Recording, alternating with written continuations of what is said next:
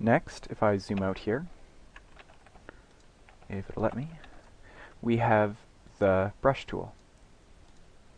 The brush tool we're going to use all the time, but not so much for fixing photos. I just hit the D key, which set my foreground color to black, my background color to white. The brush tool it's just a brush. I mean, there isn't really much to say. You can change brush size by clicking on this flyout up here and increasing and decreasing the master diameter, and also increasing and decreasing the hardness. But instead of using this menu here, I recommend using shortcuts. If you use the left square bracket, you decrease the size of your brush. You can see it changing up here to 10.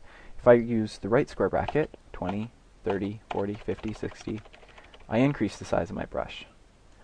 If I want to increase and decrease the hardness, I can go in here. Let's change my diameter to be smaller. I can go in here and change it manually, or I can use Shift left bracket, and that decreases hardness. Shift right bracket once, 25%, 50%, 75%, 100%. So you can see this is actually a pixel perfect brush, so it's perfectly hard. So I'm going to undo those. The main place we use the brush tool is when we've got a mask that we want to work on and we want to erase and bring things back, but we'll get to that in a minute.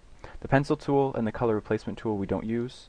The color replacement tool has actually been replaced by the red eye tool I think there's only the red eye tool in Photoshop CS3, and it works exactly like you'd expect. It finds exactly where red eye is on a picture, and you click and drag a box around it, and it'll just completely remove the red eye.